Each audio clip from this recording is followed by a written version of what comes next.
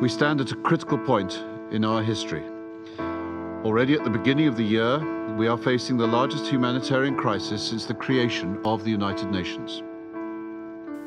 Because of the high temperatures, it's really hard to grow plants in these regions of Africa, so we decided to go below the surface.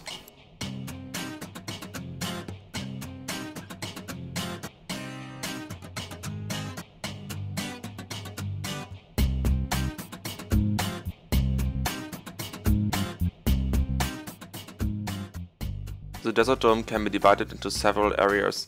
Each part is independent, so it's not crucial whether we use all rooms. Solar panels that are orientating themselves to the sun provide the whole desert dome with energy.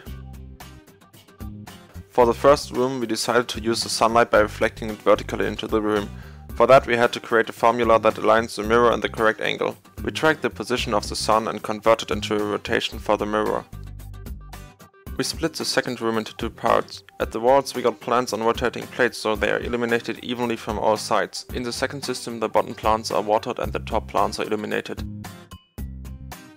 For the last room we created an aquaponics system that combines fish farming and the cultivation of plants. There is a tower in every corner. Each tower is divided into several levels. The beds for the plants hang between those towers. The main element moves successively to each individual bed. A water cycle as shown in the diagram is created.